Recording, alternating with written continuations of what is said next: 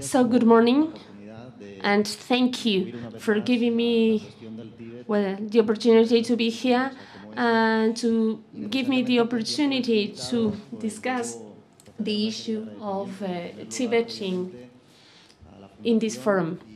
I would like to thank the FIBGAR Foundation and Judge Baltasar Garzón, because since the beginning of the Tibet case, he has not only been a case of inspiration for this case, because we started so many years ago, and at that time, no one in this country, nor even beyond this country, was supporting the case or thought that the case had a basis. But right from the beginning, the judge, Baltasar Garzón, has supported right from the beginning the Tibet people. So it was 9 years ago at a summer course organized by the University Complutense when we were discussing the rights of Tibetan people. So he took that advantage and offered them the chance to present their case before the Spanish courts. So, as I say, we've been on this project for many years now. We have had the participation of legal experts, academics, etc. And I must say that right from the beginning, I would like to thank the work carried out by Maite Parejo and the lawyer Benitez. And as Baltasar has mentioned, well, we would not have been able to travel this long way without the support of Alan Cantos from the Committee for the Support of the Tibet. We would not have made it so far if it had not been for his help. And, well, we both always say that the only source for inspiration, our genuine inspiration, comes from the Tibetan victims. So today we have with us Tuntem Watson. He is a victim from Tibet because his mother and sister were made disappear, and he suffered tortures. He is the president of the House of Tibet. So we would like to thank him dearly for helping us to do this legal pilgrimage that we've been following for nearly 10 years now. I will very briefly summarize, the Tibet case. And, as I mentioned before, everything started in July 2005 when this complaint was presented. And, the judge at that time was Ismael Moreno. I also would like to mention, and this is what is often mentioned nowadays in the amendments about the laws. So, in terms of the powers given to the public prosecution, the public ministry not only opposed itself to the complaint, saying, or on the basis that there was no link, and at the same time they used the Article 2.7 of the Charter of United Nations, and they said that we were intervening in the jurisdiction of China. So despite that initial report of the public prosecutor, then that decision was appealed, but when the hearing was about to be conducted, we received an unexpected piece of news, an unexpected legal reaction just on September 2005, and that was the sentence about the Guatemala case. So that made the appeal to be postponed, and then 3 months later,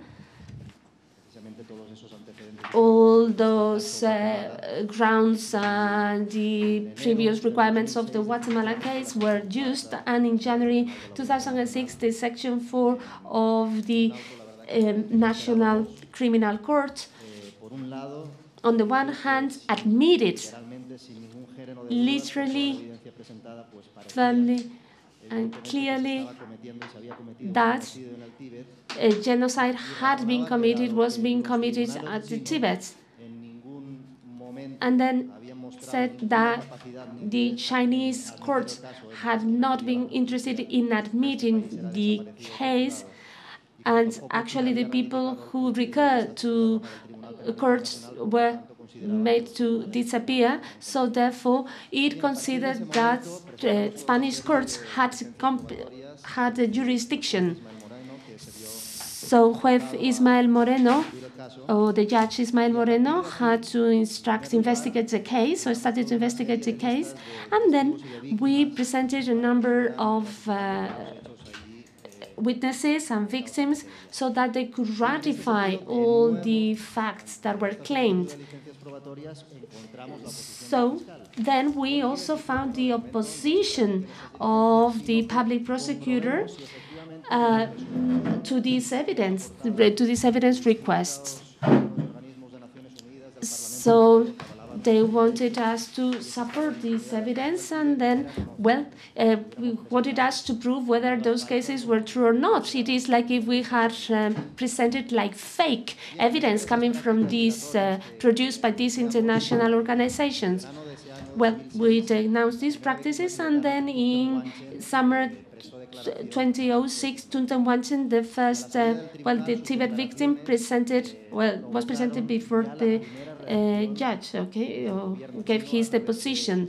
That immediately caused a reaction of the Chinese government through the Ministry of Foreign Affairs. So we are talking about June 2006, and here we started to see the causes for the next two amendments, where they demanded or required that this case of Tibet had to be treated in a diligent manner by the Spanish courts, and so that the case would be shelved. So, well, we had only had the deposition of one of the victims, and on request of the public prosecutor and with the approval of the judge, the depositions were not given before the judge Ismael Moreno, and to prevent that dissemination, so they asked the depositions to be done through regulatory commissions.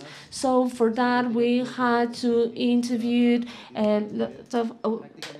dozens of witnesses. So regulatory commissions were everywhere. Whenever we had a witness or a victim, we took the position, so we received them from all over the world nearly.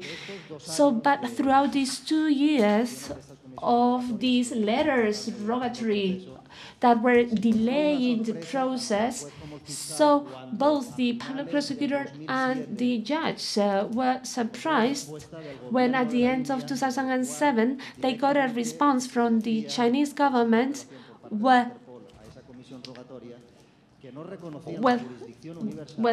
that they did not recognize the international jurisdiction and that they were not ready or willing to collaborate with that initiative. So therefore, we couldn't have the deposition of the victims or the witnesses, that most of them are exiled in India. So a few months later, in summer 2008, just months before the celebration of the Olympic Games, and I don't know whether you can remember when there were a number of demonstrations, and it was a repressive campaign in Tibet that we later on also denounced. All those also were presented to the judge, and then again with the opposition of the Moreno judge, and then with the opposition again of the Chinese government. At that time, there were new leaders in the Chinese market, and then we got evidence. We received evidence from 600 enforced disappearances, thousands of tortures, hundreds and hundreds of illegal detentions, and more than 200 murders. So we presented that case on the grounds of crimes against humanity. And then Santiago Pedraz here in Spain admitted that our case, so the Chinese government wanted to clean here, to have a good image. So for the next 3 years, well, the progress that we didn't make in the previous 3 years, all that became speeded up. And then since early 2008, we started to see the first signs of the amendments that were carried out later in the year.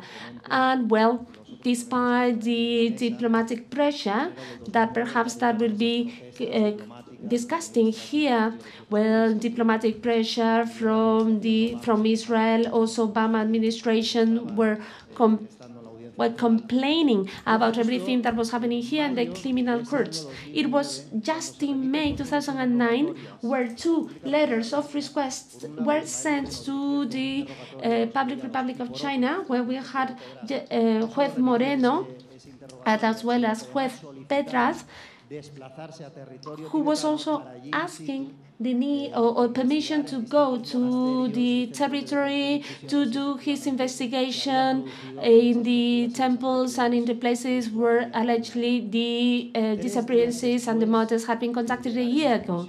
3 days later, China received the letters of request. The Embassy of China in Madrid sent out a letter to the Ministry of Foreign Affairs and to the National Criminal Court requesting the end of the case.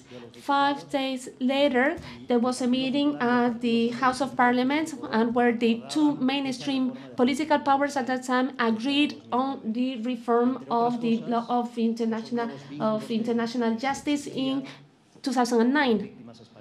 So, on the grounds of links or relevant link of with Spain. We didn't know what they meant, but relevant link with Spain. Well, could that be like 20%, that 20% of the public debt that the Chinese government, Spanish public debt that the Chinese government has?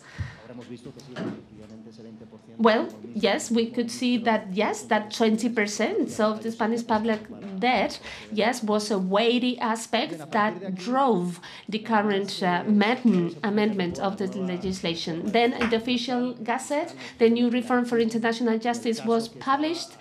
Then the file was requested from us, or from Peraz judge, and then they agreed that there was no actual national link. However, we additionally to that, we presented a number of evidence. Tunde Wanchen was a Spanish national, but not in 2008, and we said that, well, there has been a massive transfer of Chinese national, and that has been a violation of the Geneva Treaty. So, unfortunately, Judge Pedraz did not admit this argument. He did it later on regarding the COSO case, but unfortunately it was filed, it was shelved, this case in terms of crimes against humanity committed in 2008 to the Tibetan people was filed. Then Judge Moreno will continue to do a number of proceedings and activities relevant for the case, cases of torture. So also foreseeing changing the international jurisdiction. So the breach of the Geneva Treaty was admitted by the public prosecutor. So we continue to request international arrest orders. So systematically, the answer that we got was a no. Last, we presented a number of evidence within the command chain in the government and the state of China. And as a consequence of that, right now, and I'm finishing, November last year, well, the fourth section of the National Criminal Court received 2 requests or 2 files that kind of dismantled the universal jurisdiction. So the cases of Jiang Zemin were found guilty. And then Hu Jintao was a former president of China who stepped down from power in March 2013. And, well, we could not have denounced him up until then. He extended the claim against Hu Jintao. On the one hand, this caused the diplomatic reaction that I'm sure that you've seen on the news. So we refer to them as consultations to the ambassador in Peking, and then there was a delegation, a Chinese delegation that went to the parliament and then requested to put an end to the universal jurisdiction. At the same time, the spokesperson of the Ministry for Foreign Affairs in China, in a public announcement, said that they should go ahead if they dare to do so. So 3 weeks later, Alfonso Alonso presented the derogation or de facto derogation of that international jurisdiction, and the result is well known by all of you. 3 days later, after the publication in the official Gazette, so at this point in time, Judge Moreno has concluded the case and has presented the case to the penal court. To see whether it has room or there is a case according to the new in Iraq. And now for José Esteve.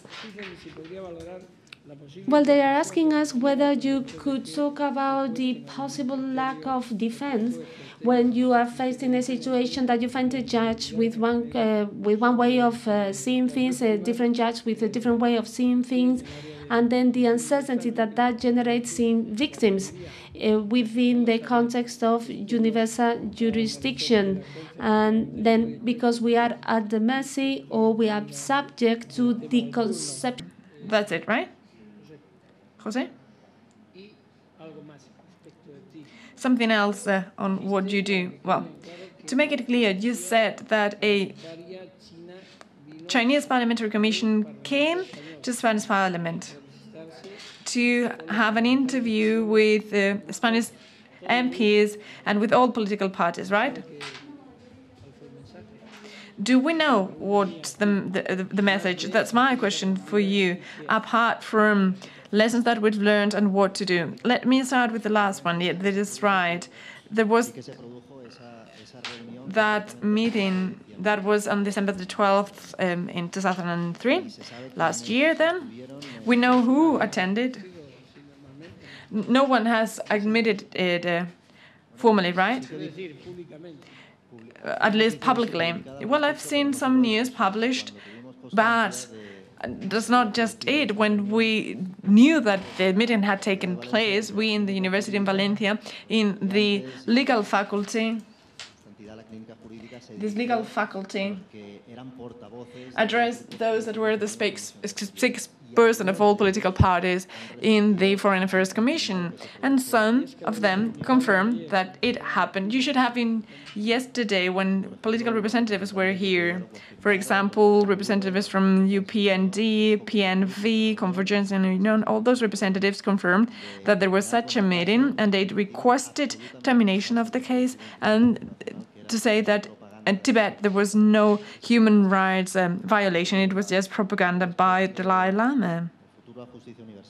As for expectations and lessons that we've learned from the point of view of China and Tibet and their victims, well, as Reid Brody mentioned, we could not expect to have the necessary political conditions to start a case, at least here.